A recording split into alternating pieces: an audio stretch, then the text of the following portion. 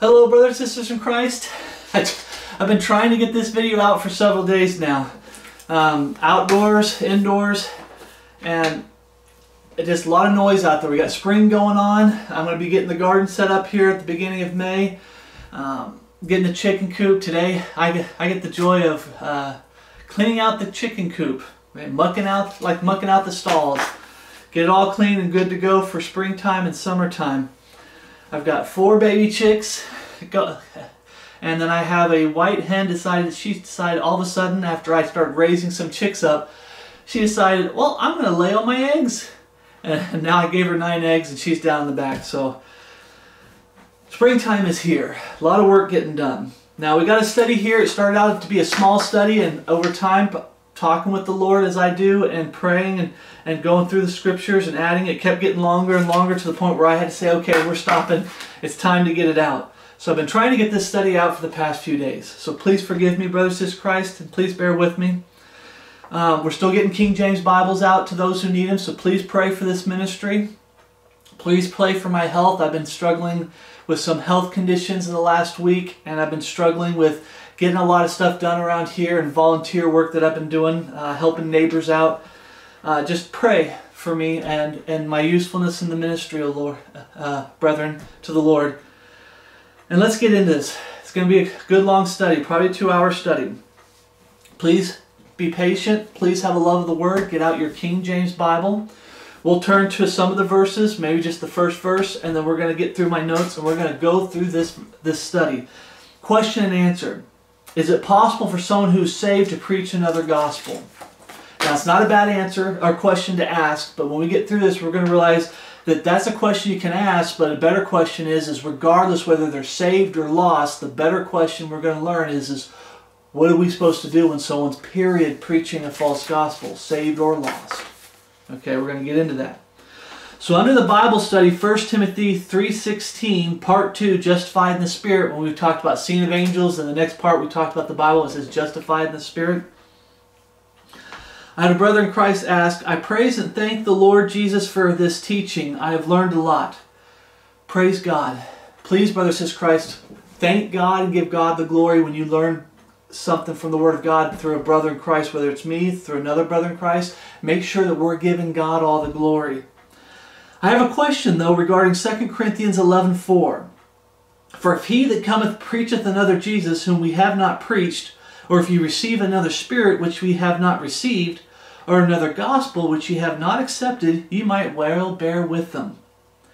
Is it possible for someone who is saved and preaches the Jesus from the King James Bible for a long time and the true plan of salvation, and then preach another Jesus and another gospel and turn against the Jesus, the King James Bible, and the gospel? In other words, down the road, they've been preaching truth for 10, 15 years, 5, 10, 15 years, and somewhere down the road, they get messed up. That's what this brother's saying. Is it possible, if they have the Spirit of God within them, to preach a false gospel? You have mentioned this a little at the 44-minute mark. Now, we are seeing more and more is a great falling away from the truth in these last days, brothers and sisters in Christ. And yes, I've seen people preach truth and then turn from later down the road. And when I hear this question, my first thought, my feelings and my opinions, my first thought is absolutely not. If they preach another gospel, they're lost and they're on their way to hell. Now, I can't testify to this brother in Christ, what he's going through. I can only testify what I've gone through, but I'm thinking that he's going through some of the things I went through, where you fellowship with the brother in Christ, you love this brother in Christ, you know their testimony, they got saved off the true plan of salvation, they believe this book, and 5 years down the road, 10 years down the road, through the flesh, through the world, through Satan, they got off track and they've lost their way. And you look at them and you go, was I deceived from the beginning? Was I just so deceived? Was he lost from the very beginning? We're going to be going through this. Now, I believe, more than anything, that I'll say 90%. Let's say 90%, and then 10% you want to put in the question mark, where people are arguing over whether they're saved or lost. That 10%. I'm going to say 90.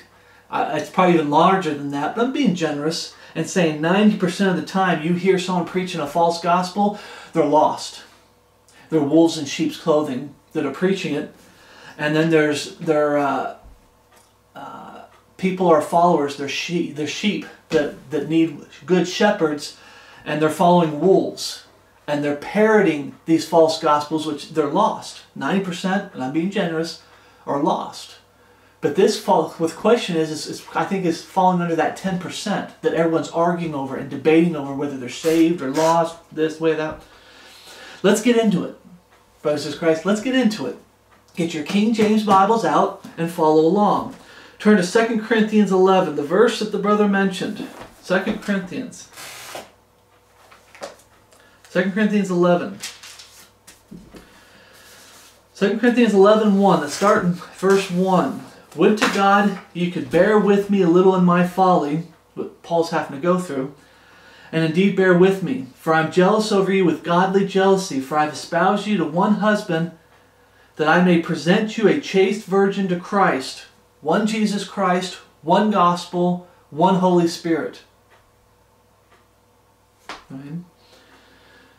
But I fear lest by any means, as the serpent beguiled Eve, the serpent, Satan, beguiled Eve through his subtlety, through good words and fair speeches, deceiving the hearts of the simple, that's the subtlety. And how did he beguile Eve? Yea, hath God said. He got her to doubt this. The flesh is always trying to get you to doubt this. The world's always trying to get you to doubt this. Satan is coming in trying to attack you with the fiery darts of the wicked, trying to attack you to get you to turn your back on this, which is why the whole armor of God's important. Right? But first he says, yea, hath God said. Then he turns around and says, ye can be as gods, knowing good and evil. He gets you to put down the real authority and replace it with this authority, with that authority, the world, the flesh, the world's wisdom, man's wisdom. And sad to say, with some people, they get into doctrines of devils and start getting into doing things the Satan's way. Okay. Subtlety. As the serpent beguiled Eve through his subtlety, yea, hath God said, ye can be as gods, knowing good and evil. You can be the final authority. You can be the foundation. You can say what's right and wrong. You can choose what you want the gospel to be. I didn't choose. God's perfect written word, His authority, He says what the gospel is, not the world. Not Satan, not the world, not your wicked body of flesh that loves its sin and wickedness and doesn't want to ever be sorry for it. Getting ahead of myself, forgive me. So your mind should be corrupted from the simplicity that is in Christ. The gospel is very simple. People just don't want to follow it. People do not want to come to God in true biblical repentance and believing in the finished work of Jesus Christ on the cross. Confess both in prayer and ask God to save them. They don't want to do that. It's so simple. It's so easy to do. Yet why is it so hard? Because the sorrows of the world worketh death. We'll get into that. For if he cometh, preacheth another Jesus, it just says he, who cometh, preacheth another Jesus, whom we have not preached, or if ye receive another spirit, which ye have not received, or another gospel, which ye have not accepted. He's comparing the false gospel to the true gospel. You never accepted the true gospel, you just accepted a false gospel. You never received the true spirit, you just accepted a false spirit. You never accepted the true Jesus Christ, you've only been taught an antichrist, a false Christ. Right? If ye have not accepted, ye might well bear with him. Him is talking about the serpent, Satan. Where's Satan going to end up? The lake of fire. If you reject the true plan of salvation, you're going to hell. Period. So in this context here, the person that is preaching, I believe, is lost. He's saying these people are lost, and they're going to lead you to hell if you keep listening to them. And that's how we preach. Okay? Ye have not accepted, ye might well bear with them. Might well bear with them. That's where some brethren are starting to fail the Lord. Like, oh, they're just lost. There's nothing we can do. You need to try to witness to them. They might be pushing a false gospel. They are. They might be part of a organized religion, a false religion, which most of them are. We still need to try to preach the truth to them. Why? Because they might well bear with them. What's the might? As long as they're breathing, they can get saved and born again. It's not too late. The moment they die in their sins, without their sins washed away, with that debt still upon them, a price that they need to pay, and nobody's paid for them, they're going to hell. But until that happens, you might well bear with them. That's why Paul's preaching to them. He's preaching the true plan of salvation to these people, so they can get saved. Okay? Key word here, you see preaching, you see receiving, accepting. Okay? In the context of this passage, I believe Paul's dealing with false converts coming in to the Corinthians and messing them up. Wolves in sheep's clothing. Now,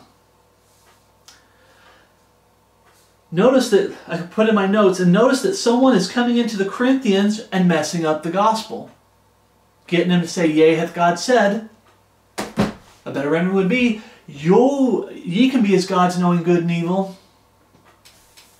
No. What God told Paul and what Paul preached, it's sort of true. It's partly true. It's kind of true. But this is the real truth. Man's truth. The world's truth. Satan's truth. Who's the lowercase g god of this world? Satan.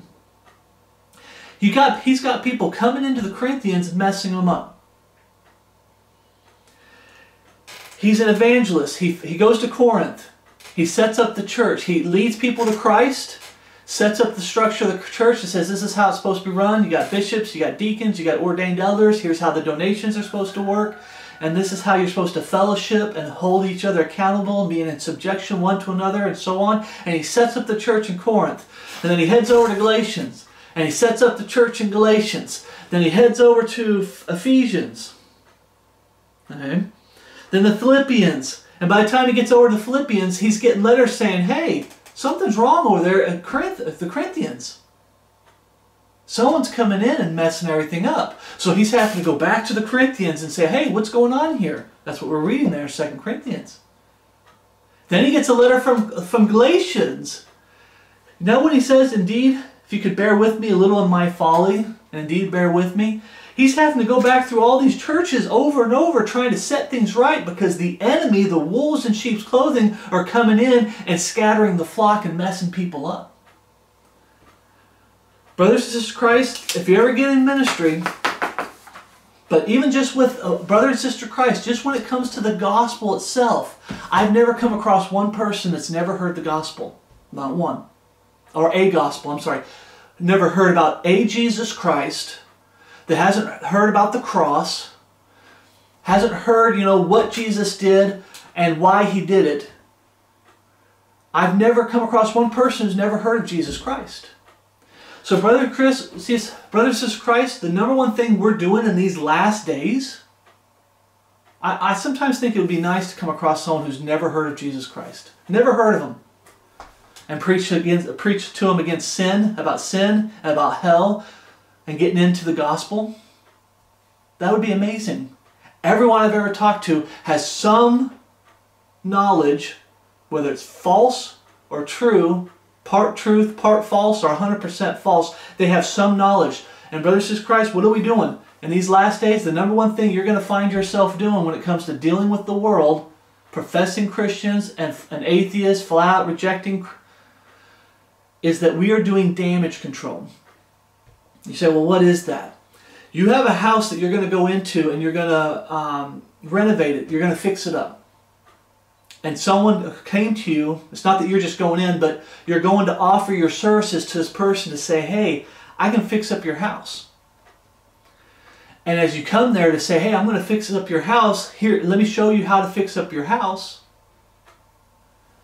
The house is on fire. Why? Because someone else came along and told them, no, you got to burn everything. Burn everything. That's how you remodel. You burn everything.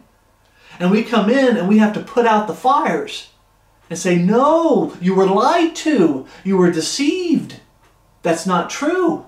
And we have to put out the fires with the truth. Okay? If you think it'd be easy, I'll just I'm just going to sit here and preach the truth. Now you got to spend time showing them where they were lied to.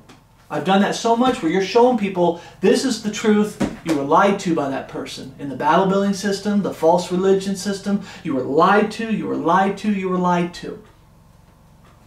And that's what we're doing today more than anything. Trying to get those last few souls saved and trying to do our best to keep brethren in a standing position when most of us are fallen. And we need to get back up. We're doing damage control. Okay? Now, Paul, another thing real quick, because I almost left it out. Paul, when he said, indeed, bear with me a little in my folly. You know what Paul was dealing with when it came to Corinthians and Galatians? You'll see it mentioned in all of these books, a lot of them. Colossians, Thessalonians. What is he dealing with? He's dealing with some Jews coming in and trying to get them back under the Levitical laws. Ordinances. Okay? You got to be circumcised. Here in Corinthians you have people coming in saying, oh, now that you're saved, sin is okay. Sin's not a big deal. Because why? In the Old Testament they used to do animal sacrifices to cover your sins. And it got so bad that people would have doves and everything. They haven't sinned yet, but they've got doves, they've got cattle, they've got sacrifices ready to go because they plan to sin. Sin's now okay because I can just get it covered when I do my animal sacrifice. Sin is now okay. So then you got these people coming in saying, hey, sin is okay. In Galatians, you got them coming in saying, hey, circumcision, you got to be circumcised. You got them coming in saying, you got to keep the laws, the holy days, the Sabbath days, the new moon. And there's meat eaten in those days. In order to keep the holy days, you had to eat meat. In order to keep the new moon, you had to eat meat. And those days are coming back. The time of Jacob's trouble going into the day of the Lord, those days are coming back where they're going to have to keep those days. But now we don't have to keep them for salvation. And they're getting people to doubt their salvation because they're not doing this or they're not doing that when it comes to actual works that are based off the Levitical laws. Right? Today, what are we dealing with the most, brothers and sisters in Christ? It's so important to point this out. Today, we're dealing with the Catholic Church and all her daughters. Mystery Babylon, the whore of Babylon, okay, and her daughters and her harlots. And what it is they believe they've replaced Israel. We're the new Jews. We're the church. We're the new, God's people. And then they start coming out with their own Levitical laws. They start coming out with their own ordinances. The Eucharist, sprinkling babies, and all kinds of stuff. Okay? They come out with their own Levitical laws and their own ordinances, and they've created a lot of false religions, and some religions that they didn't create, they infiltrated them and converted them and got them to line up more with them than the Bible. But they line up more with the Catholic Church. They always have something in common with the Catholic Church. And we're going to these people trying to preach the truth to them. Saying, no, the true plan of salvation is this. Okay? And then you've seen people that you preach the true plan of salvation. Oh yeah, that sounds great. Oh yeah, and everything. And then someone comes along and tries to get them over to Catholicism. And her daughters. Okay? That's what Paul's having to deal with. He preaches the truth. Someone comes in and gets people, yea hath God said. And then they tempt the people with, ye can be as gods knowing good and evil. Just like Eve was. They tempt him. You can be the final authority. You can choose what gospel you want. You can choose what Bible you want. You can choose what organization, social club, organized religion you want. You can be the final authority. And they tempt you. And people are jumping on that left and right. So before we get into to the meat of the question, because I believe the better question is it possible for someone who's saved to preach another gospel? We're going to learn that the better question is regardless whether you believe they're saved or lost, because people are going to be arguing that. They might not see what you see in that brother or professing brother or professing sister. They might not see the changed life that you might have seen. They might not see what you see. And you're going to sit there arguing with them left and right whether this person's saved or not. And it becomes a huge debate. But what we're going to really get into is, what does the Bible say we're supposed to do regardless? Whether we believe they're saved or lost. That's the better question, and that's the more important question. How are we supposed to respond? How are we supposed to act? Okay.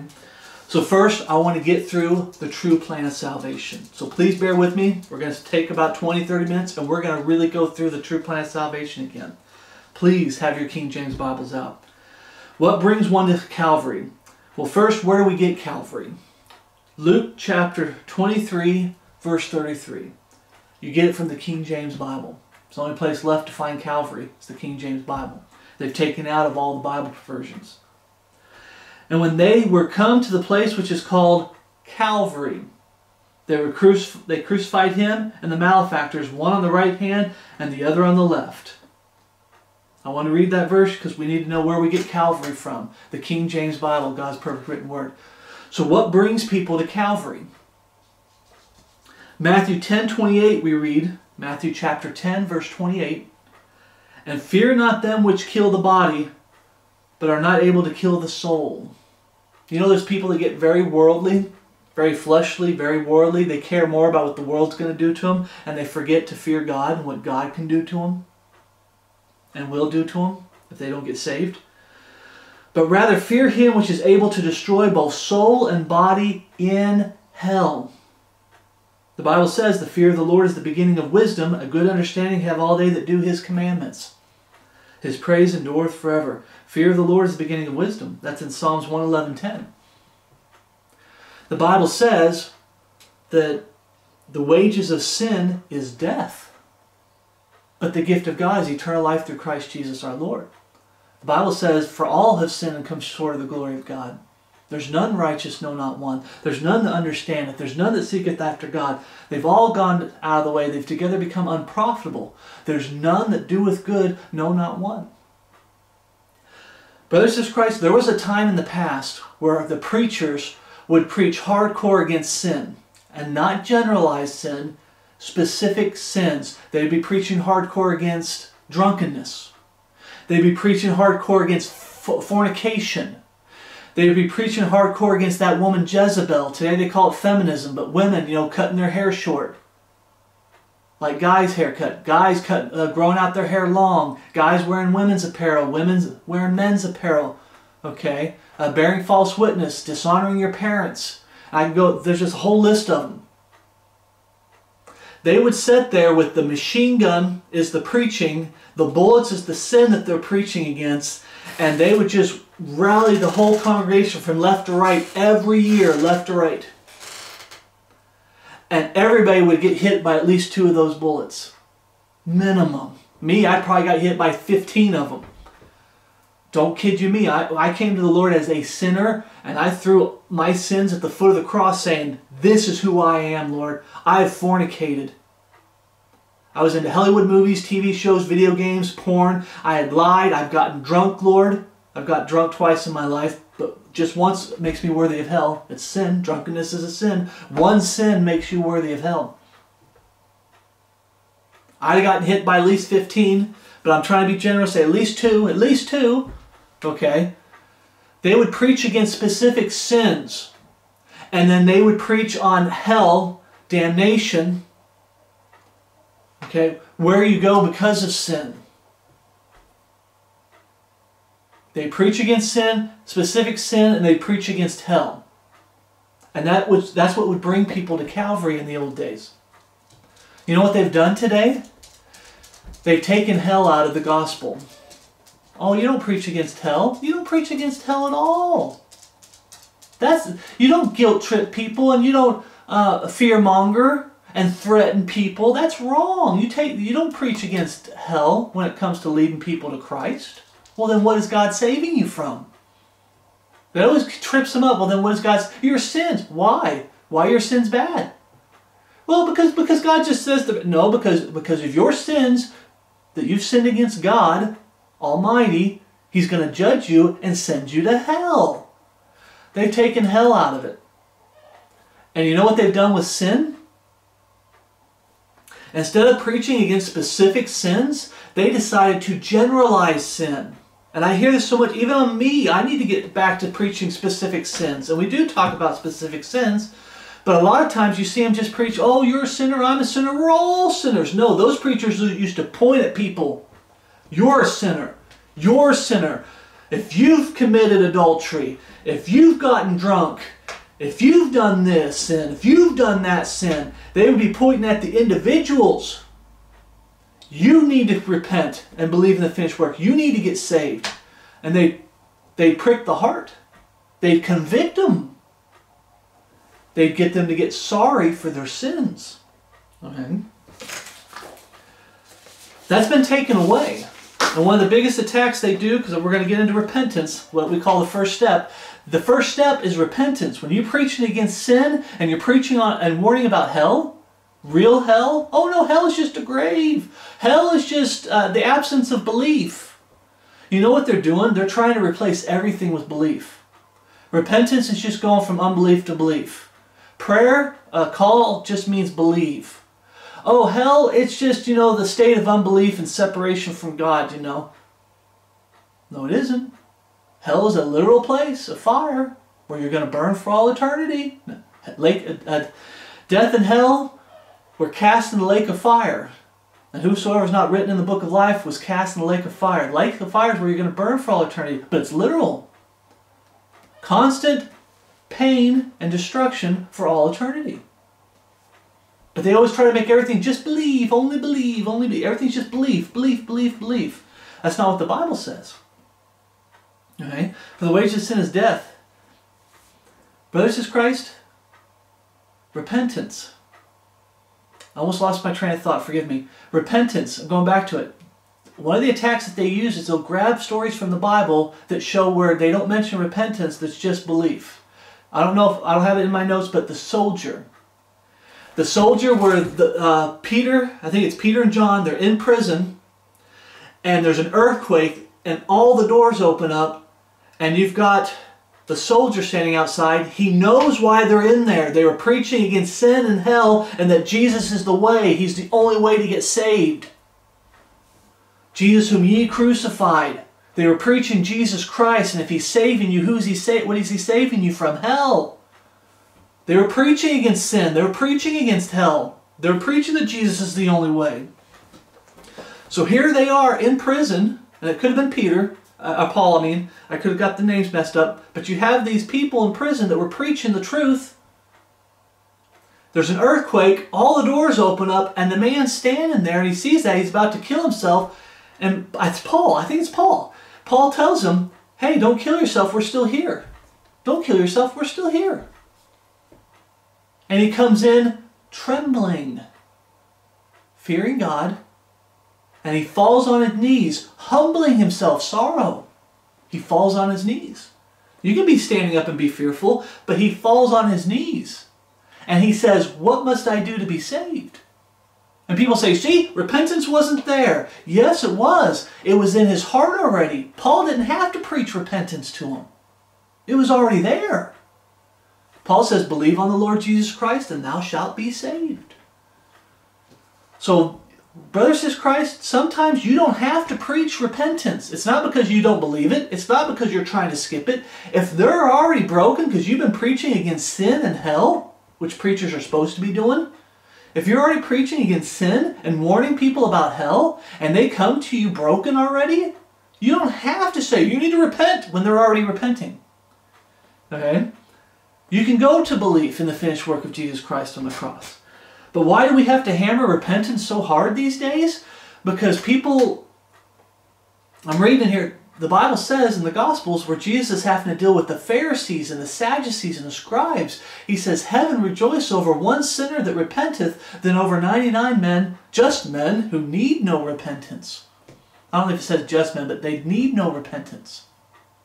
And in the next chapter, because I'm going through this, it talks about how they try to justify, these people try to justify themselves before men. And sometimes before God. They're justifying themselves before God. Oh yeah, I might have did that wrong. I might have sinned there, but I'm not that bad. I'm not that bad. And sometimes they throw works in, saying I do all these good works. But they also say I'm not that bad. I might have sinned here, but I'm not a sinner. And they try to justify themselves. What we're dealing with today, brothers and sisters in Christ, is a lot of people trying to justify themselves in these false religions. Easy believism, Catholicism. It's all just Catholicism. You know, Satan's church. And we come to them and we try to preach the truth to them. What are they doing? They're going about to justify themselves. They refuse to repent. They've been told they don't need repentance. Repentance is just going from unbelief to belief. So all you need to do is believe.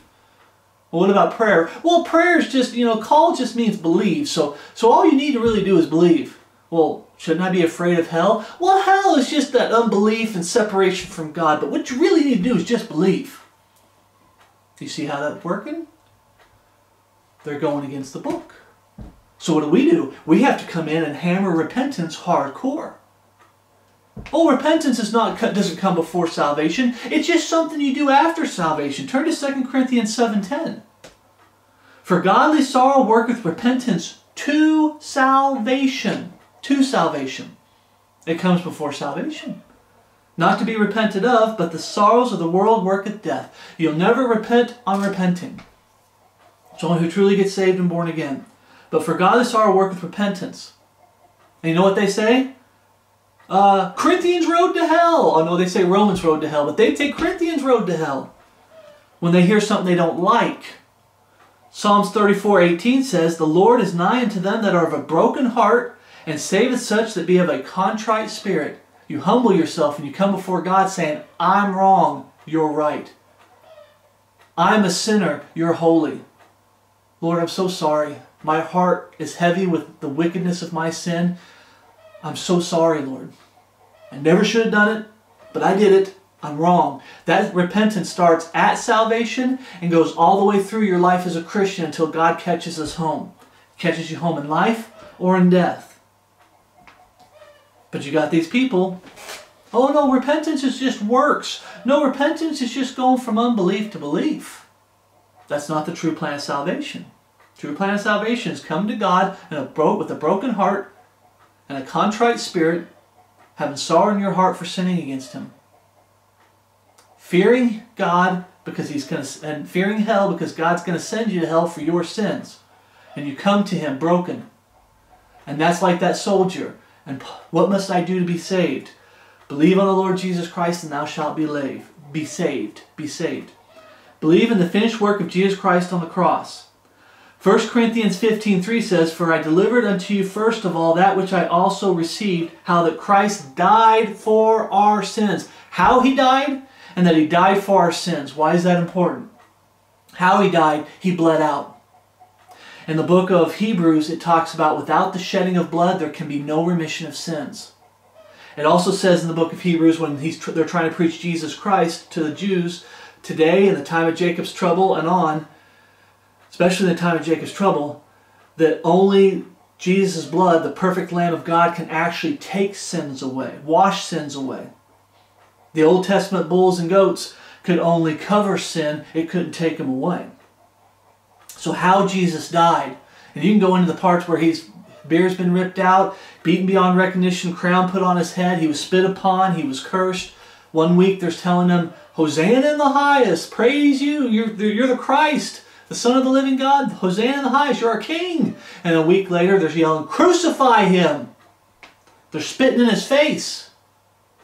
But the most important part is the blood that was shed on the cross is God the Father's blood. And why was it shed? So that your sins can get washed away. So that you can be saved. That's repentance, how He died for our sins. That's where repentance is. Once again, what's He saving you from? Hell. Eternal torment, eternal damnation. He's saving you from hell. The hell and the lake of fire. Okay? He died for our sins, not the sins of the world. Remember, they're trying to generalize sin. Oh, it's just, I'm a sinner, you're a sinner, we're all sinners. Jesus died for the sins of the world. No, He died for our sins. Who's the our? Those who would come to Calvary. Those who would come to the cross in a broken heart and a contrite spirit. Throwing their iniquities at the foot of the cross. Throwing the old man at the foot of the cross. And they see God manifest in the flesh, and His blood that was spilled is God's blood, and it can wash your sins away. According to the Scriptures. And that He was buried and that He rose again the third day according to the Scriptures. Why is that important that He was buried and rose again the third day? Okay? To believe in the finished work of Jesus Christ on the cross, you have to believe that it's God's blood. In Acts 20:28 we read, "Take heed therefore unto yourselves and to all the flock over which the Holy Ghost have made you overseers, to feed the church of God which he hath purchased with his own blood." You have false religions that believe that Jesus is just a created being and he's like a brother, him and Satan are brothers. Blasphemy. You got false religions that say, well, you know, Jesus is just the Archangel Michael or Gabriel. Sometimes I get them mixed up and everything. Blasphemy. Only God's blood can wash your sins away. And if Jesus is not God the Father, the Trinity, well, God the Son is not God the Father. You're right, because when you separate the two and make them two separate gods, you're worshiping false gods. But the Jesus of the King James Bible is God the Father manifest in the flesh. Body and soul connected, they are one. Jesus is God the Father manifest in the flesh, and it was his blood that was shed on the cross. Okay? "Take heed therefore to yourself over all the flock, and over which the Holy Ghost hath made you overseers, to feed the church of God, which he hath purchased with his own blood." It was God's blood that was shed on the cross.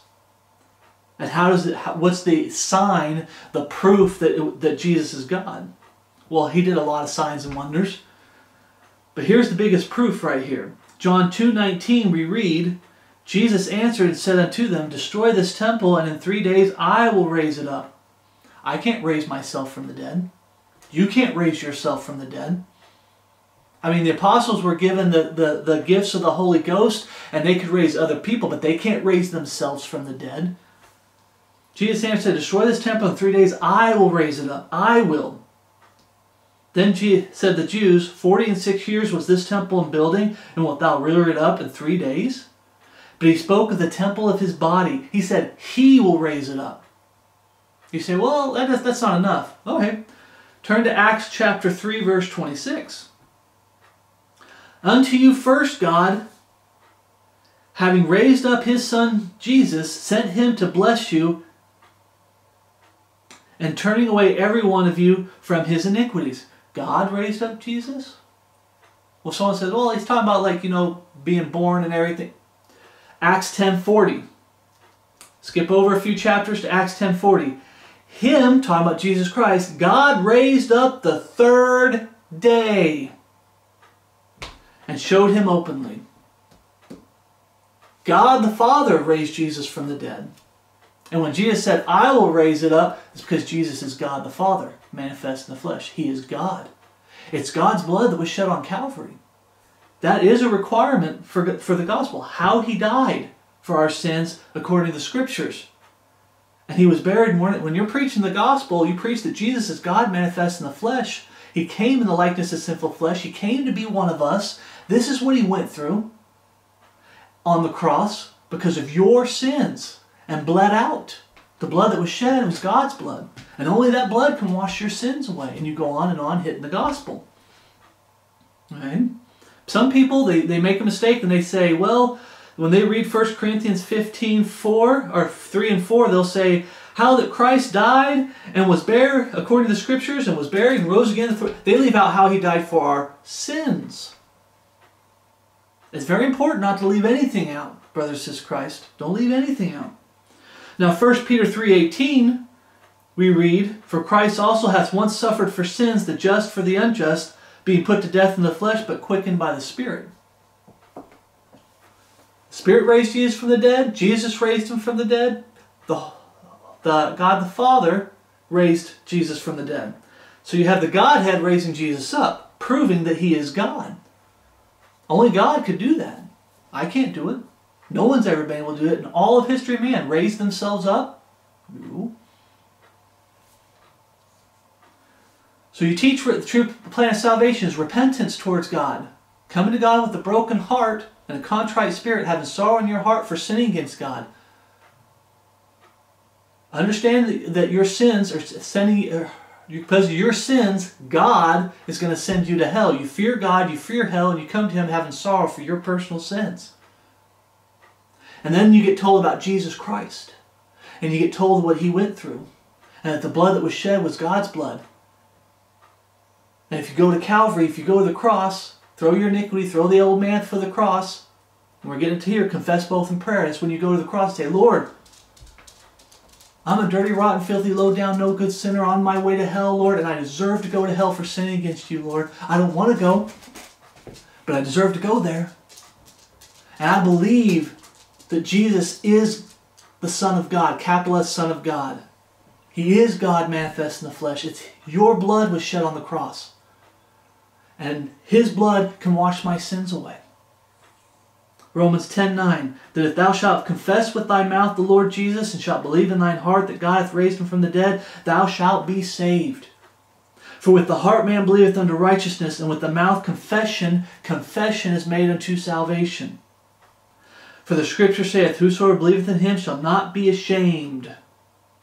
Shall not be ashamed.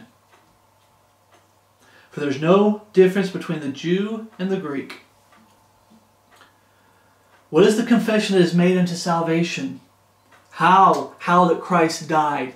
You're confessing how He died and that He died for your sins. You're confessing your repentance. You're confessing your belief in the finished work of Jesus Christ on the cross. That He died, was buried, and rose again the third day according to Scriptures, proving that He is God. And when Jesus said, it is finished, it is finished. We don't have to go into that too much, but once you get saved, you're sealed into the day of redemption. Eternal security, what they call eternal security, but the Bible says you're sealed. You have everlasting life. You're bought with a price. Repentance and belief in the finished work of Jesus Christ on the cross. And then the last part, ask God to save you. Once again, you have all these men people that refuse to do that because they're trying to justify themselves before men. But in Romans 10:12 says, for there is no difference between the Jew and the Greek, for the same Lord over all is rich unto all that call upon Him. For whosoever shall call upon the name of the Lord shall be saved. And call doesn't mean believe. Call means ask. Genesis 4:26 is the first time you see the word call being used as ask. 4:26, and to Seth, to him also, there was born a son, and he called his name Enos. Then began men to call upon the name of the Lord. Call upon the name of the Lord. They started asking God for help. We need help with this. We need help with that. Lord, we're sorry we failed you. And coming to Him and falling on their knees before Him and saying, we deserve this punishment. Lord, save us from this punishment. Save us from your wrath. Save us from your punishment. Forgive us, O Lord. They started calling upon the name of the Lord. You know what a good example in the Bible? Turn to Mark chapter 10, verse 46. We're going to read the whole story of blind Bartimaeus. We did a study on this called Courageous Man or Foolish Man. Blind Bartimaeus. I love this story. Why? Because it's how we all should have been at salvation. I was. When I finally got told the truth, this was my attitude when I got told the truth. And I was a false gospel and a false religion. And they came to Jericho, and as he went out of Jericho with his disciples and a great number of people, this is Jesus, blind Bartimaeus, the son of Timaeus, sat by the highway side begging. And when he heard that it was Jesus of Nazareth, he began to cry out and say, Jesus, thou son of David, have mercy on me. You say, what's talk? Verse 48, you got people coming around, oh, that gospel they're telling you, and it's really pricking your heart, the true plan of salvation that we just preached, the true plan, it's pricking your heart. You got people coming along saying, oh, no, don't listen to them. Don't listen. Calm down. Be quiet. Shut up. Verse 48, and many charged him that he should hold his peace. But he cried the more a great deal, saying, thou son of David, have mercy on me. And he's screaming it as loud as he can, trying to get Jesus' attention. Why? The Bible says there's one mediator between God and man, the man Christ Jesus. Not the Pharisees, not the Sadducees, not the scribes, not the priests and the Pope and all that garbage. Jesus Christ. He wanted Jesus Christ. Brothers and sisters Christ, when I got truly saved and born again, I got told the true plan of salvation. I got told the real Jesus Christ that was different from the fake Christ that I was taught most of my life. The true plan of salvation, I wanted Jesus Christ. the real one. And I called out. Call means ask. God, save me. Lord, save me. Have mercy on me. I deserve to go to hell. Lord, save me. I believe in this Jesus Christ. I got taught the real Jesus Christ, but most people it's just Jesus Christ. The Jesus Christ of the King James Bible, I believe what he did. Here. People say you can miss heaven by 13 inches. You have the knowledge of what Jesus went through, and you know why he went through it, but you never believed because you've never come to the cross. You've never come to Calvary in a broken heart and a contrite spirit, having sorrow for sinning against him. David, have mercy on me. Verse 49. And Jesus stood still and commanded him to be called. And they called the blind man, saying unto him, Be of good comfort, rise, he calleth thee. And he, casting away his garment, rose and came to Jesus. Now we talked about this. When God calls you, you get saved, and God goes, okay, I'm going to save you. You've cast away the old garment. The old man is dead and buried with Christ. He gives you a new life. It's a good picture of this. Casting away his garments, rose and came to Jesus. But here for this study, verse 51. And Jesus answered and said unto him, What wilt thou that I should do unto thee? Wait a minute. This is Jesus Christ. How many times do we read in the Gospels where you have the Pharisees and the Sadducees and scribes that are mumbling in their heart? They're not talking out loud. They're talking within themselves, and they're saying bad things about him, and God sees the heart, and he calls them out. Tells a parable that calls them out. How many times where God said, I saw you, like Timotheus, I think it was Timothy, or Timotheus, where he saw people, and they're like, well, how'd you know I was doing that? Like under the tree, before he came, when I think it was, I'm getting names, please forgive me, brothers in Christ. But Jesus could see things because he's God. He could see the heart of man because he's God. And yet he's sitting here asking this man, what do you want? He knows what the man wants, but why did he ask him, what do you want? The blind man said unto him, Lord, that I might receive my sight. He wants him to ask. There's times where they just flat out ask. There's times where they get brought forward and Jesus says, what do you want me to do? You got to ask. I receive my sight. And Jesus said unto him, Go thy way, thy faith hath made thee whole. And immediately he received his sight and followed Jesus in the way. Brothers in Christ, you want God to save you? You have to ask. We've asked. But they'll come along and say, well, call doesn't mean ask. Call doesn't mean ask. And after salvation, the new birth, okay, we preach that salvation, evidence of salvation, is the changed life. Philippians 3:10 says that I may know him and the power of his resurrection, and the fellowship of his suffering, being made conformable unto his death. But the power of his resurrection. Therefore, if any man be in Christ, he's a new creature. Old things have passed away. Behold, all things have become new. There's a changed life after salvation. And you know why we get attacked on that so much? Because they've done away with repentance. They've done away with preaching against individual sin. They've done away with warning about hell. They've done away with repentance. It's just going from unbelief to belief. They've done away with prayer, confessing both in prayer and asking God to save you. Call just means believe. It's only believe. And that never produces the changed life that the Bible talks about. The lost world can put on a show. The lost world can say, I'm giving up drunkenness because of my health, sorrows of the world. I'm giving up drunkenness because it's destroying my family, sorrows of the world. But they're not giving it up for Jesus Christ. Okay? These false gospels are not leading to the changed life that Paul talks about and outlines.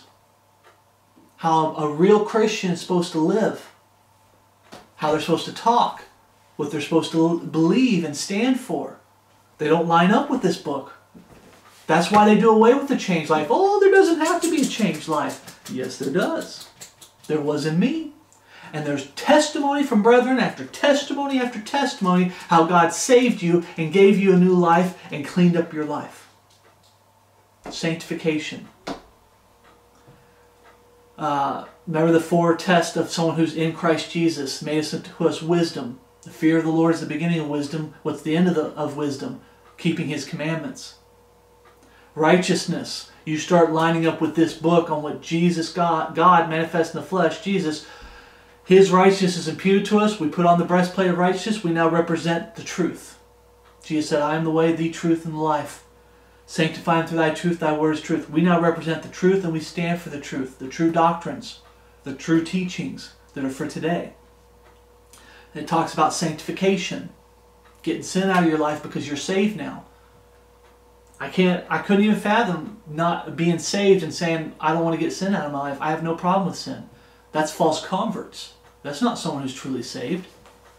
But they always fight it. And then redemption, looking for that blessed hope. We live for Jesus Christ, the ministry of reconciliation. Okay, being a living witness and a verbal witness for Jesus Christ every day as we're looking for that blessed hope to be called home. Okay. So the true plan of salvation, sorry to go around that, I love defending it. Repentance towards God. Sometimes you don't have to actually preach hardcore on repentance. If someone's preaching against sin and warning about hell, they can come trembling and fall on their knees and they're already in the repentant state. So all you have to do is go to the second step. Belief in the finished work of Jesus Christ on the cross. Confess both in prayer and ask God to save you. This is the true plan of salvation. And when we're out there preaching, like I said, we're doing damage control. When you're out there preaching, somebody has heard something that's false. Remember, when you're preaching the true plan of salvation and people have been given false gospels and you're dealing with false converts to atheists, remember 2 Timothy 2:15 or 2:25. 2:25. 2 Timothy 2:25. In meekness instructing those that oppose themselves, if God peradventure will give them repentance to the acknowledgement of the truth. The real Jesus Christ. The real gospel. The real Spirit, the Holy Spirit. Remember, in meekness. We've talked about this before. Some brethren get riled up. They can start taking things personal. We're serving Jesus Christ. And we're representatives of Jesus Christ. Not with the life we live and with our words. Okay? In meekness instructing them. Okay? When someone's preaching a false gospel, whether you believe they're saved or they're lost, in meekness instructing those that oppose themselves, we go back to the beginning. I've said this plenty of times before. I've had brethren that I've talked about where I believe they're saved and they start getting messed up in sin and wickedness. They start getting messed up in worldliness. Their priorities get all messed up. God and His Word don't come first. The ministry and being a servant to the brethren don't come second. Anything else in the world comes first. And God takes a back seat. Okay, when they start getting over to doctrines of devils. And a false gospel is a doctrine of devils. What do? You got to go back to the beginning. You got to go back to the very first step. What was that? Salvation. Whether you believe they're saved or not, you go back to salvation. You preach the true plan of salvation. You remind them who it is that saved them, why they got saved, why they needed to get saved. And remind them, who is it that you serve? Are you serving your flesh, yourself? Are you serving the world and people in the world? Are you falling in the trap, deception, that you're like, I'd never serve Satan, but you start promoting doctrines of devils? You're serving Satan. Have you forgotten? You bring them back to the gospel. You bring them back to the truth. But you do it in meekness. Don't get angry, prideful, bitter, preaching out of bitterness, preaching out of pride and anger. People say, righteous anger, righteous anger. Well, we talked about this. There's times I get mad, brothers and Christ. I get mad at this guy right here first when I fail the Lord and when I fail you. I get mad at the body of Christ, the condition of the body of Christ, and I take it to the Lord in prayer all the time. I get mad at how wicked this world is and the direction this world's going. But when you get really angry, you need to go take some time with the Lord and give that anger to the Lord, because if you hold that anger in, it's going to turn to bitterness and hate. And instead of bringing people to the gospel, you're going to be driving them away. With truth, stand firm for the truth. You can sit there and preach truth with, like, how do I say it? The Bible way of saying it. Oh Lord. You can speak with authority. There you go. Thank you, Lord. Thank you, Lord. You can speak with authority and still be meek. People think in order to speak with authority, you've got to be like, "Rrr." No, you can speak with authority without losing your temper, without getting prideful, without getting bitter. Okay? Now, if they will not accept the true plan of salvation, Matthew 15:14, we say it all the time, brothers in Christ, let them alone. They be blind leaders of the blind. If the blind lead the blind, they both shall fall into a ditch. If a man's a heretic, after the first and second admonition, you go to them and you try to preach the truth to them. They don't want it. They don't want it. Reject. Let them alone. Okay? Most people today forget Ephesians 6:15. Ephesians 6:15. When I am trying to preach the truth to someone who's a false convert, you know the number one, like if I had to do a percentage, the highest percentage of reactions that I get from them is anger. They don't try to witness back to me, they get angry. They get hateful when I try to preach the true plan of salvation to false converts, false religions. At first they'll try to be like, oh, you're wrong, they try to, but when I just keep hammering them with scripture and showing them right in their face, there's no argument, there's no debating. There's no questioning it. What happens? They get angry. They get mad. We're not supposed to be like that, brothers in Christ. Why? Because Ephesians 6:15 says, and your feet shod with the preparation of the gospel of peace. Not anger, not pride, not bitterness, peace. Romans 10:15, and you can speak with authority and be straightforward. And sincerity means sincerity and truth. This is the truth, and I'm just giving it to you. You can be blunt, as they say, but you can still do it in meekness. You're not doing it out of anger. Romans 10:15 says, and how shall they preach except they be sent? As it is written, how beautiful are the feet of them that preach the gospel of peace and bring glad tidings of good things. Now, I'm not saying you're guaranteed loss when you start losing your temper, but brothers and sisters, I've had disagreement with people online when it comes to the true plan of salvation, when it comes to the doctrines in this book, when it comes to the Bible version issue as it is, like this book being God's perfect written word. And I'm sitting there, and I'm quoting scripture, and I'm talking with them, and they get so heated, they get so riled up, they get so angry, they get so mad, they get mean. They get into name calling, backbiting and whispering. They try to tear my character down so they don't have to listen to the truth that I'm preaching to them. Do I make mistakes? Absolutely. Does that mean this is false? Absolutely not. Can brethren fall into the trap of starting to act like them where they get angry and they get mad? Yeah, but we're not supposed to do that. We're supposed to be preaching in meekness, instructing those that oppose themselves. We're doing damage control, and that can get frustrating, and that can make us get angry sometimes, but we need to take that anger to God, and we need to preach the truth in sincerity. Right? And how shall they preach except they be sent? As it is written, how beautiful are the feet of them that preach the gospel of peace and bring glad tidings of good things. We're there to preach good things. This is a good thing. The changed life is a good thing. Repentance is good. Belief in the finished work of Jesus Christ is good. Confessing both in prayer and asking God to save you is good. And when God saves you and gives you a new life, if any man be in Christ, he's a new creature, the new birth, the new man which is in Christ Jesus, these are good things. And we need to keep preaching it as good things, no matter how much name-calling they do, how much lying they do about us, stabbing us in the back, whatever. Stabbing us in the back, whatever. Bearing false witness, backbiting, whispering, the gossip. We need to keep preaching the truth. This is good news. This is the truth. It's not too late. It's not too late. You can still get saved. Remember that you might well bear with them. Might. Why? If you're still breathing, it's not too late to turn to the true plan of salvation. The new birth is a good thing. God can give you a new life that is in Him, and that is a good thing. And when we read gospel of peace and bring glad tidings of good things.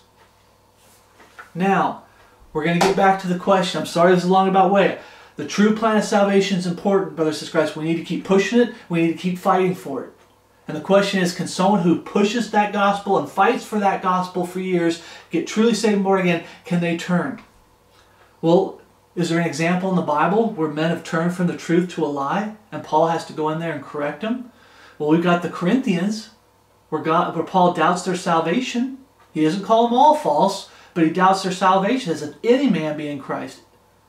If a man be called a brother, he's preaching the gospel for 1 Corinthians 15, 1 through 4. He's preaching the gospel to saved sinners, professing saved sinners. Okay? What about Galatians? We talked about Galatians. You know, how people are coming in and messing everything up. Galatians chapter 1. Let's read this. I marvel that ye are so soon removed from him that called you into the grace of Christ unto another gospel. So they received the true plan of salvation, and someone comes along and says, no, it's just this. For today, it's like we preach the true plan of salvation, and someone comes along and says, no, I know you did that and everything, but all that mattered was belief. And that's all you should be preaching is belief. You got saved off the true plan of salvation. They come and tell you repentance isn't a big deal, take it out. Prayer is not a big deal, take it out. You did it, but the main point was you believed, and that's all that matters. Okay? But you have here to another gospel, which is not another, but there be some that trouble you. Some that trouble you. Like I said, behind every false gospel, if you track it back far enough, it comes to wolves in sheep's clothing. It comes back to servants of Satan. You track it back like you're doing, you're doing an investigation. Where did this start? Who started spreading this false rumor? Someone spread a lie, and you have to follow the rumor back. Okay, you didn't start it. You heard it from so-and-so. You didn't start it. You heard it from so. And you trace it all the way back. You're always going to trace it back to a servant of Satan. Every time. Which is not another, but there be some that trouble you and would pervert the gospel of Christ. Now here we go. But though we or an angel from heaven preach any other gospel unto you than that which we have preached unto you, let him be accursed. As we said before, so I say now again, if any man preach any other gospel unto you than that ye have received, remember before that ye have not received, they're talking about that ye have received, you received the true plan of salvation, and someone comes along and starts preaching a false gospel, you let him be accursed. Let him be accursed.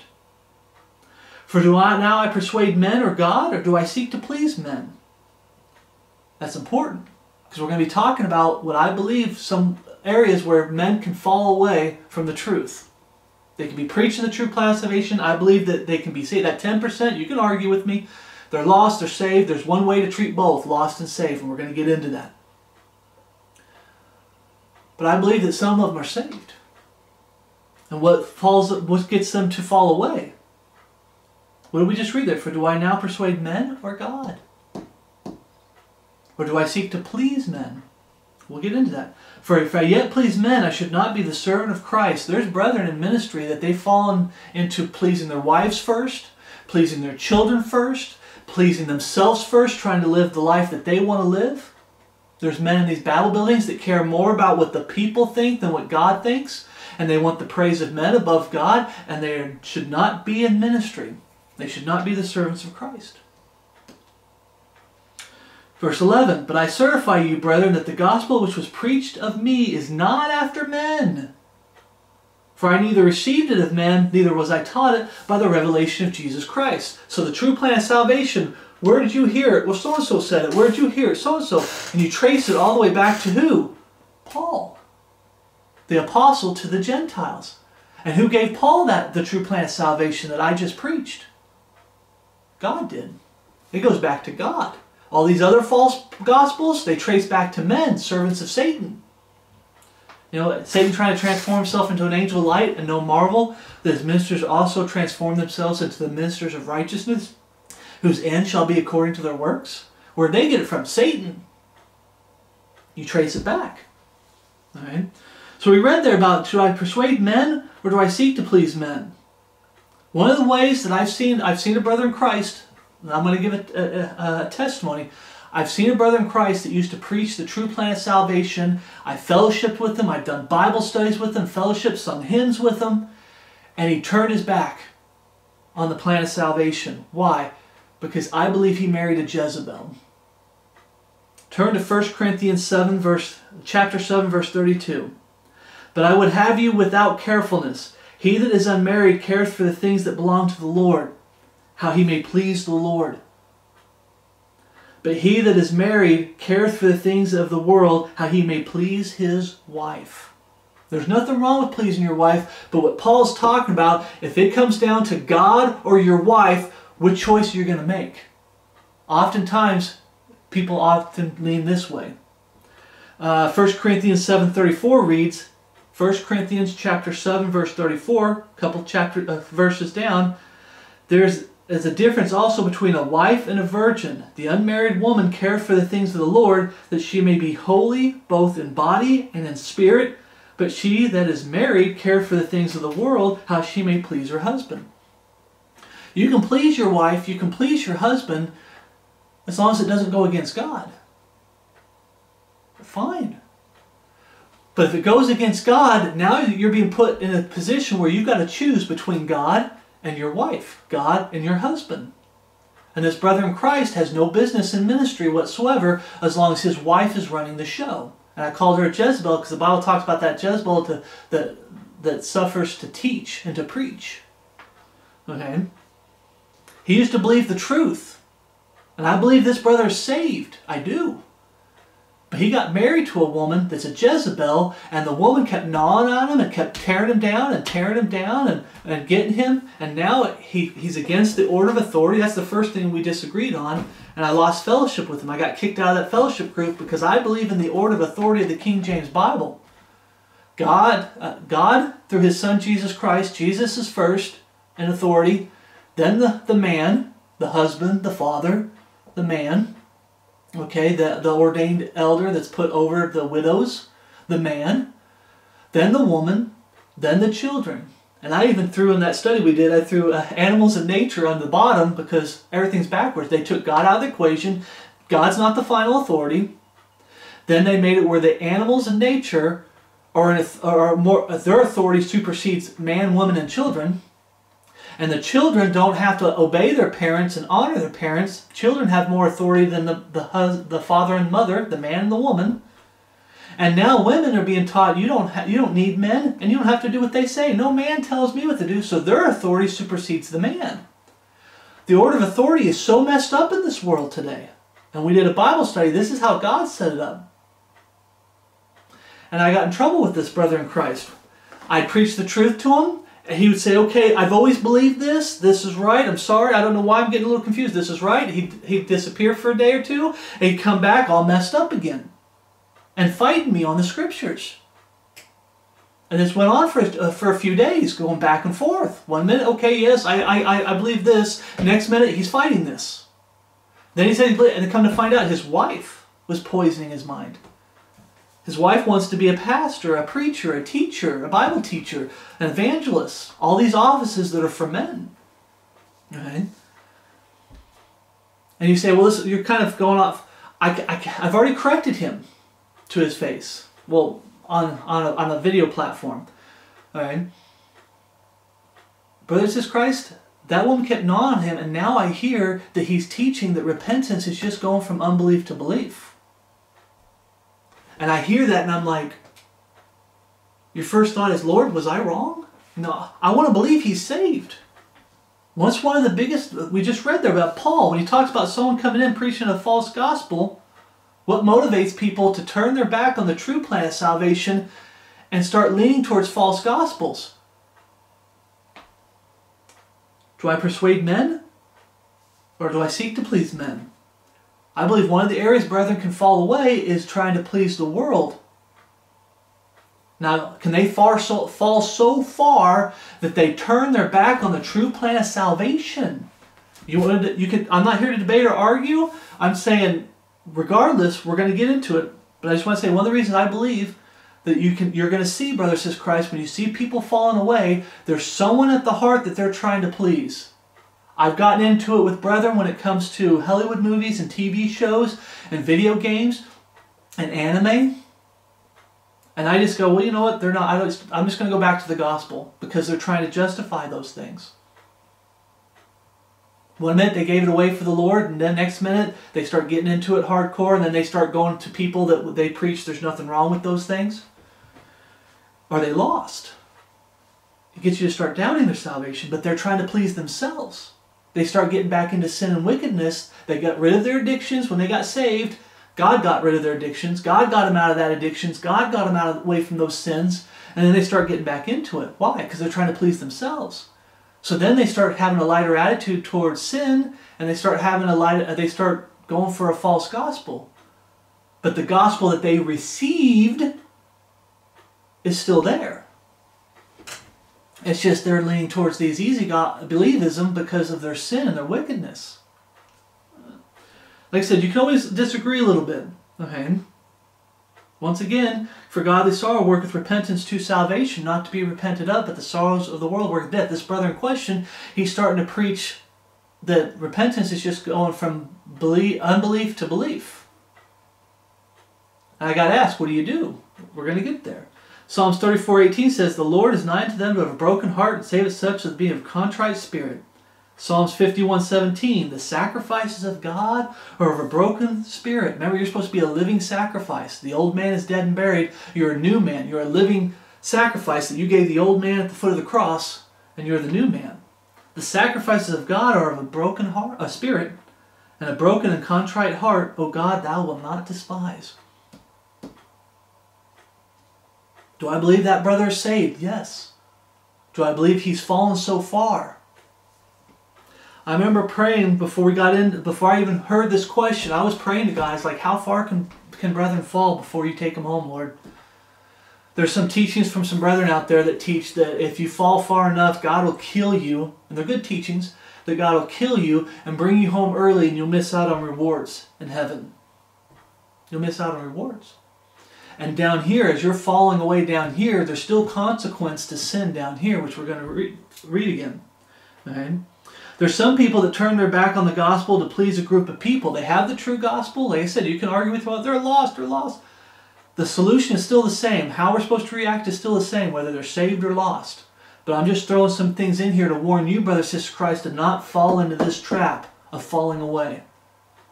If it comes down to you and your wife, or between God and your wife, choose God. If it comes down between God and your children, choose God.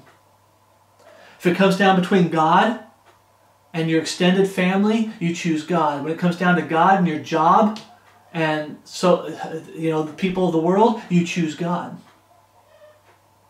If it comes down between you and your flesh and God, you choose God. I can keep going on and on. What causes people to stumble and turn their back on things in this book is when God doesn't come first. Pleasing God comes first. That's why we were created. Okay, to please God. What pleases God? For this is the whole duty of man, to fear God and keep His commandments. That's the whole teaching about fearing Him over fearing this world. The world says this is how we're supposed to do it. God says this is how we do it. I fear God over you. I fear God over my wife. You hear some men say, oh, my wife can be fearful. I mean, she can really lose her temper and get really angry. I fear God over more than I fear a wife. More than I fear my children. You know what I'm saying? That's what the Bible teaches.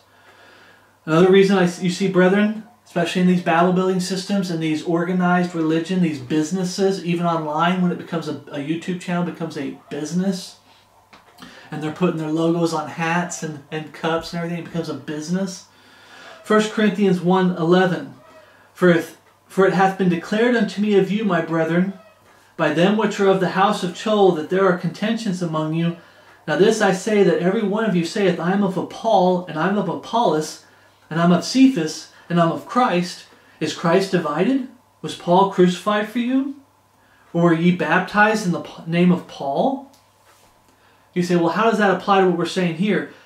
Brothers and Christ, Paul even put his name in there. And we're going to get to that. He says, though we, he includes himself in there, or an angel, preach any other gospel. Okay? Paul says here, okay, well, if Paul says this, I don't really agree with it, but I am of Paul, so I have to go that way. Paul has said this the other day, and it really goes against what I believe. But I am of Apollos, so I guess I got to go that way. You see this in the Bible building system, that respecter of persons. In their heart, they're like, I don't believe what he's saying, but I'm of him. I'm still going to defend him to the world. And now the world starts believing that you believe what he believes, but in your heart you're keeping quiet and you don't believe it. But I'm of him and I've got to follow him. Could someone be stuck in that situation when it comes to watering down the gospel to get more people in these Bible buildings? To get more donations from YouTube, like on YouTube, get more donations from people. Starting to compromise. You don't believe it. You got these people that are defending these men, and they don't actually believe it, but they're too busy trying to defend the man, being respecter of persons. John 12:43 says, "For they love the praise of men more than the praise of God." When I preach this watered-down gospel, I get more praise from men but if I preach the true plan of salvation, I get more praise from God. What's more important? God is. But some men forget that. They start to think more highly of themselves than they ought to think. Romans 12:3, the next verse. Romans 12:3, "For I say, through the grace given unto me, to every man that is among you, not to think of himself more highly than he ought to think, but to think soberly, according as God hath dealt every man the measure of faith." Some men start getting puffed up. They start thinking more highly of themselves, and then they start thinking they have the authority to correct this book. That they're the final authority. They just get puffed up, and it's all based off of the crowd, you know, the praise of the crowd lifting him up and everything. 1 John 2:16, what gets these men? "For all that is in the world, the lust of the flesh and the lust of the eyes and the pride of life," that's for us what we're talking about here, the pride of life, "is not of the Father, but is of the world." They start getting messed up in the world. Trying to get the praise of other men and pleasing other men. So whether it's pleasing your wife, pleasing your husband, pleasing your children, you're compromising to please them. Could that compromise get so great that you would turn your back on the true plan of salvation? I've seen brethren that I want to believe they're saved. I want to believe it. There's evidence there. I want to say they're saved. And they once preached the true plan of salvation, and now they're going over to easy believism to please their wife. To please other people. For the love of money. Because easy believism makes more money than true biblical salvation. All these false religions are making more money than standing for the truth.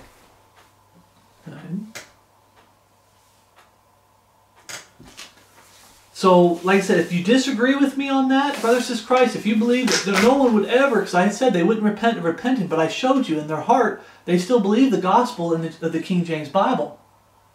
But I'm of this group, and I got to please this group, so I'm going to stand with them.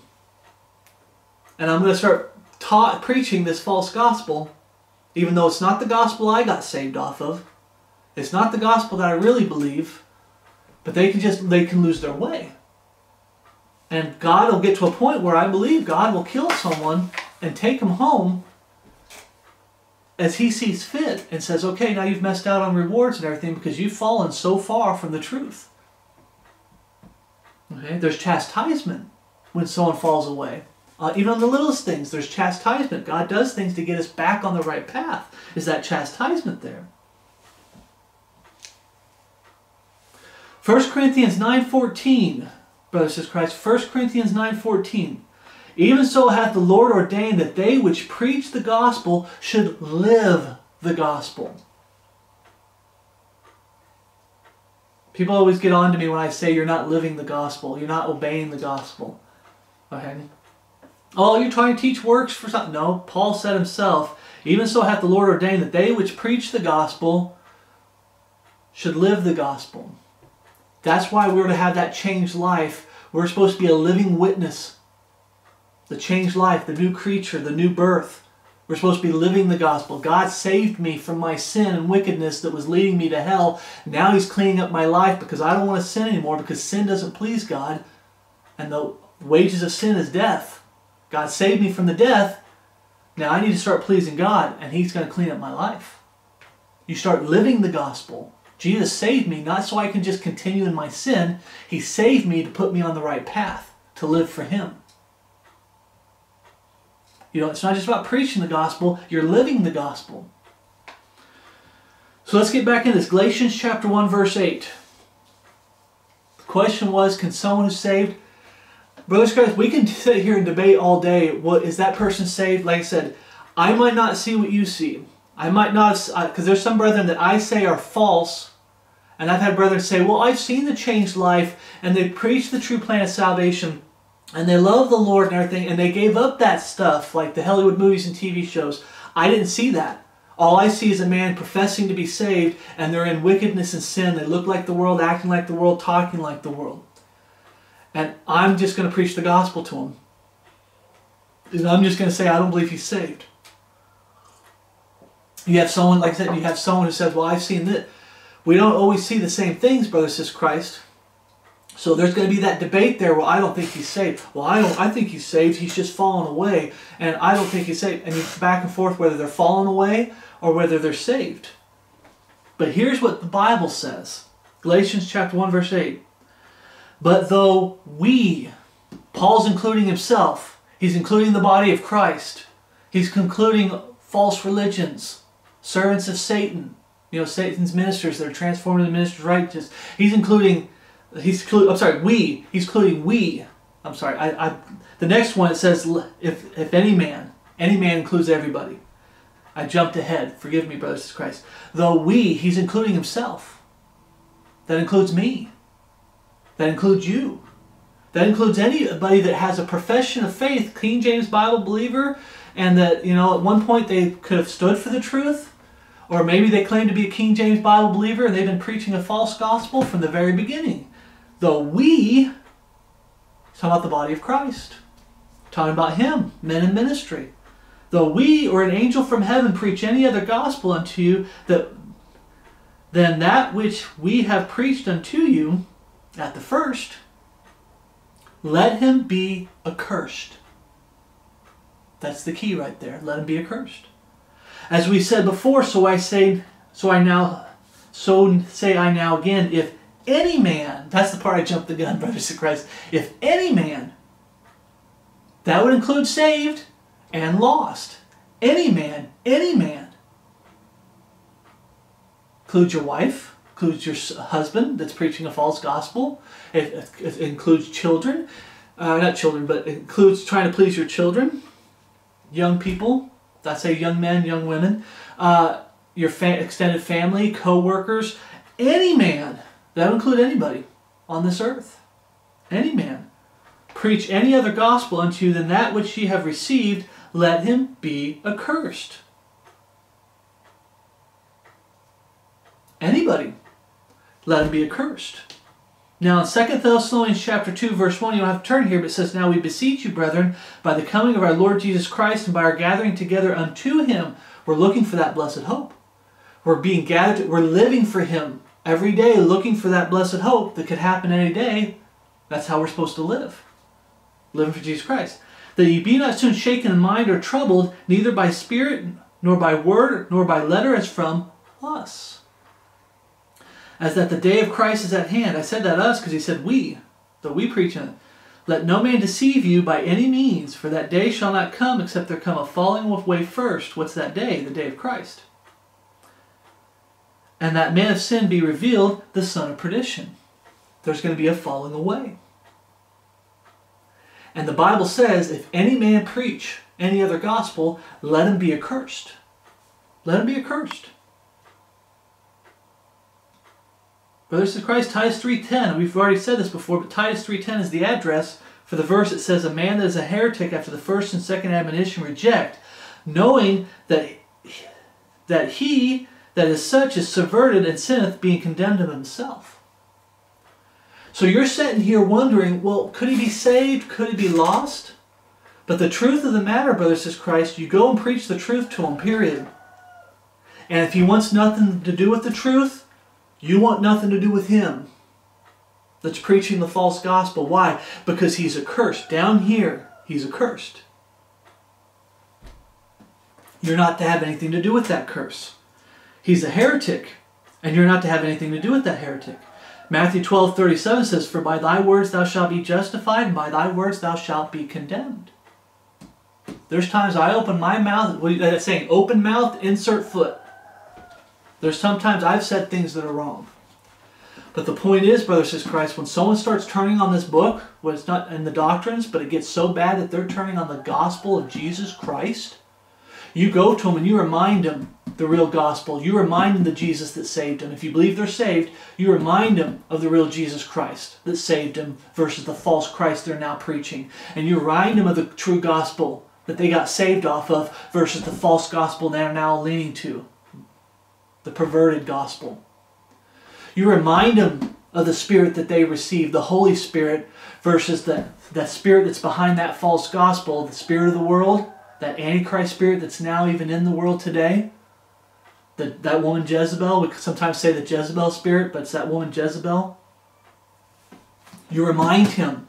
You go to him in meekness, instructing those that oppose themselves. Here's the truth. You're forgetting the truth. You're turning your back on the truth. If they flat out reject the truth, man, there's a heretic after the first and second admonition, reject. Let them alone. They be blind leaders of the blind. If the blind lead the blind, they shall both fall into a ditch. Matthew 10:14, we read, "And whosoever shall not receive you, nor hear your words, when you depart out of that city, shake off the dust of your feet." Mark 6:11, "And whosoever not receive you, nor hear you, when you depart thence, shake off the dust under your feet for a testimony against them." You've planted a seed, you rebuked them, you've corrected them, it's time to move on. You don't get distracted by them. Get back to serving the Lord, get back to living for the Lord, keep praying for them. And I pray that anybody who's turned their back on this book, in any way, shape, or form, that they get back to a standing position, which is standing for this book 100%, and living for the Lord. Luke 9:5 says, "And whosoever will not receive you, when ye go out of that city, shake off the very dust from your feet for a testimony against them." And in Acts 13:51, you see, "But they shook off the dust of their feet against them and came to Iconium." They moved on. They brushed the dust off their feet and they move on.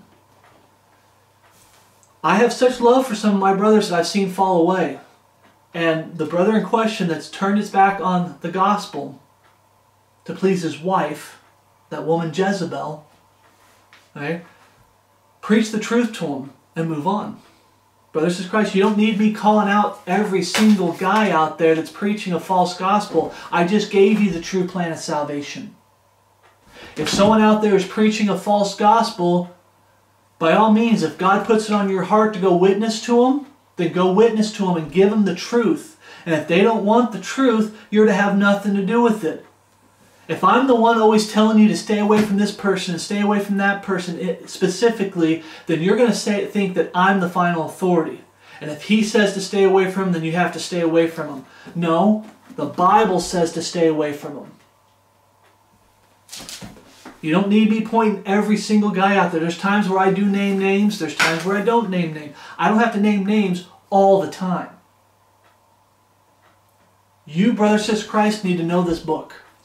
And you, brothers and sisters in Christ, need to have the courage to stand for this book.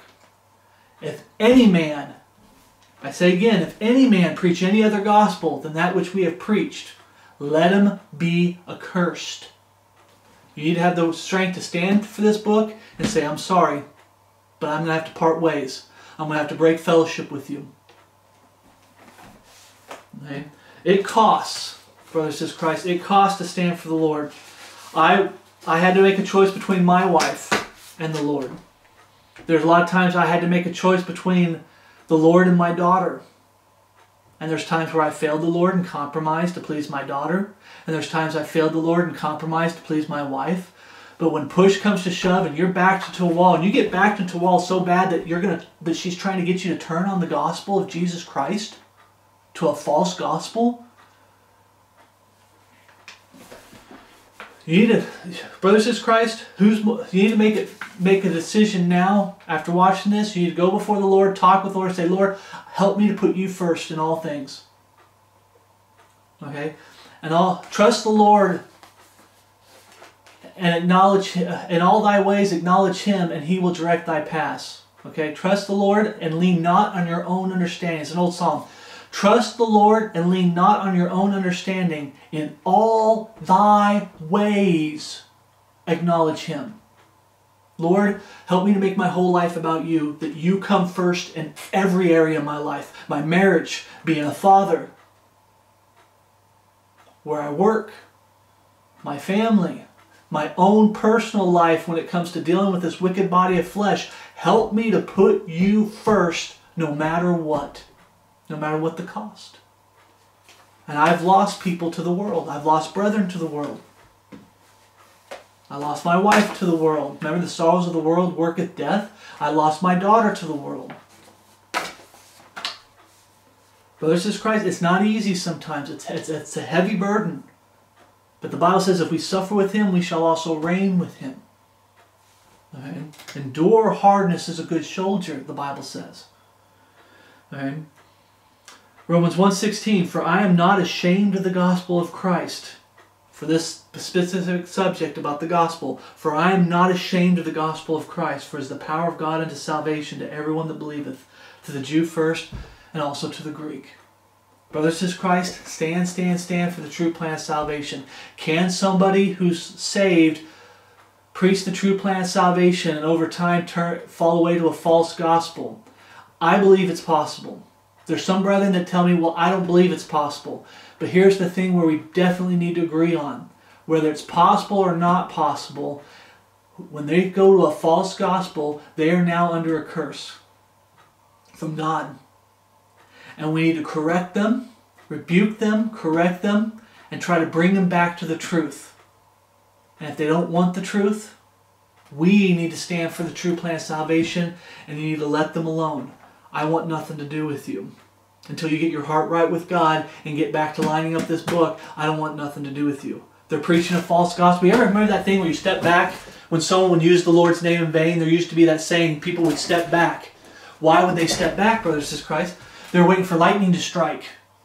I don't want to be around when God chastens you or pours His wrath out on you. I don't want to be cannon fodder. You've ever heard that saying? I don't want to be like, civilian casualties as you see today. Like, God's going to punish that man. He's now an accursed because he's preaching a false gospel. You want nothing to do with him. You want nothing to do with him. So brothers and sisters in Christ, sorry for this long study. It took me a while to try to get this out. I know it's a long way to answer the question, but I really wanted to get into it. Defending the Word of God when it comes to the true plan of salvation. And when someone starts preaching a false gospel, whether you think they're saved or lost, you need to go to them with the truth and not be ashamed of the true plan of salvation. And don't fall with these tricks that the world uses to try to pull you away from the truth of the gospel. Trying to use wives to pull you away. Trying to use husbands to pull you away. Trying to use children to pull you away. Trying to use the ways of this world to pull you away, like clubs, Babel buildings, and clubhouses. The flesh trying to pull you away. Stand firm to the true plan of salvation. And always treat any man that's preaching a false gospel, you treat them like they're lost, and you go back to step one, and you go out there and you preach the true plan of salvation to them. Okay? Do it in meekness. Do it with the heartfelt desire to see them get back up into a standing position. If they're truly saved and they've fallen away, you're doing it with the heartfelt intentions to see them get back to a standing position. If they're lost, you're doing it with the heartfelt intentions to see them get saved. To see them get born again. Right? So we're going to end this with grace and peace from God our Father and the Lord Jesus Christ be with you all, and my love for you which is in Christ Jesus our Lord. Thank you for watching, and I will see you in the next study.